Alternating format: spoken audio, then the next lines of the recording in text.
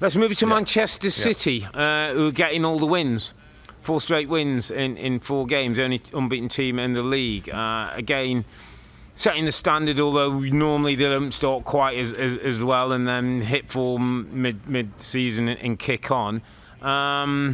This could and was not an easy game at 1-0, 1-1. Fulham got back into the game, but I'm going to point you to the second goal, Rob, because there's been a lot of talk about I think it's the RK header that, is it Akanji who's in front of the goalkeeper as the ball gets headed towards goal, and it went to VAR, and VAR suggested that he wasn't interfering or wasn't in the line of sight of the goalkeeper, so the goal stood.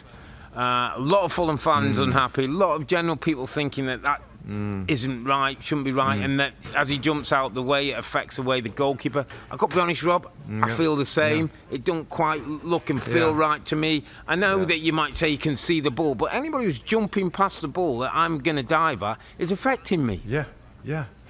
I couldn't agree more, Rob. And because this is one of that window with all the games going on at the same time, Rob. And I know that you showed the highlights, and I'm sat at home because I wasn't in the studio this weekend, and I'm like, oh, he's offside. The guy there's offside, and then of course we didn't make a big thing of it. I'm like, well, he mustn't touch the ball, and I had a quick look at the replays, and he's not really interfered. He's not in the sight of the goalkeeper, but I agree, and I think there is something in the offside law where, if you're close to the ball.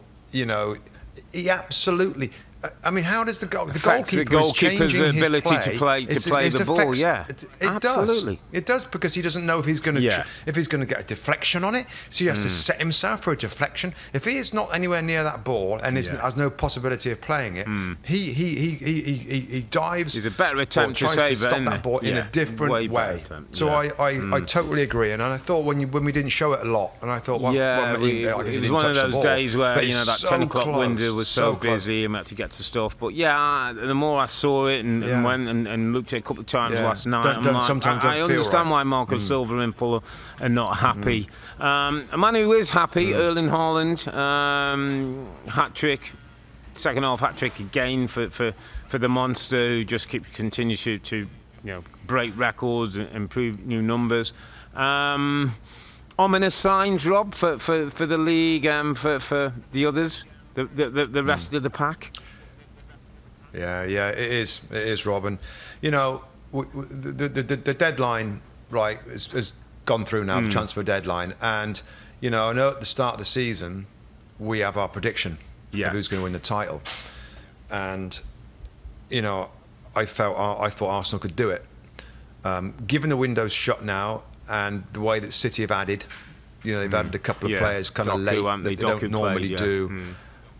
Yeah, I mean, they've replaced, I like the Nunes kid from Wolves, Mateus Nunes, Rob. Good I think he's a different sort of wiry, athletic, little dribbles out of situations between what they've bought now. And I know they've lost, a couple of players. I can't see anybody beating him, Rob. I can't, and I'd love to stick with Arsenal, but I think if we were asked a question again, given the window shut, and we always say that at the start, let's go again at when the window closes. When you think about the physicality and being over there, going over there to watch them play, and the physicality of that team, Rob. And we saw them at Burnley on the opening weekend of the season, the opening day on that Friday, and given what they've done in the market late, when you got that guy up front, Rob, and he's hungry to bang in the goals. You've got a better defensive line with Gvardiol that's slotted in pretty nicely. You got some of the best defenders in the league right across there, plus backups. You've added to the midfield's got a different take now on it. Kevin De Bruyne is still out. Phil Foden's kind of looked like he's ready to step up and be that connecting player to the striker up front. You got Doku, who's the quickest man in the world. He's got a brilliant dribbling record and stats on that side of things. Plus everybody else. Again, and this, by the way, I didn't even look really closely at this game because we had the Chelsea game. I think that was a 10 o'clock window. All the games going on at the same time. Your head's exploding when I've got the screens and stuff. So I can't study it closely. But the numbers tell you, the squad tells you, the market tells you what they've done, what they've added, what they've lost, and what they've brought in. They're going to be very, very difficult to beat this year. I think they're going to win it again.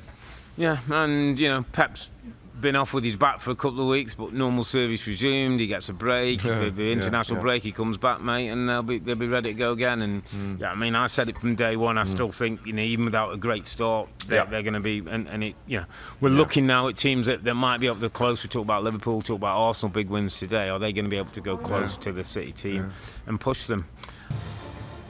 Hi there, I'm Rebecca Lowe, studio host for NBC's coverage of the Premier League. Don't forget to hit subscribe to watch more videos all season long. And for even more Premier League content, from original series to live matches, head over to Peacock. And be sure to tune in for Premier League mornings every weekend on USA Network and on Peacock. We will see you there.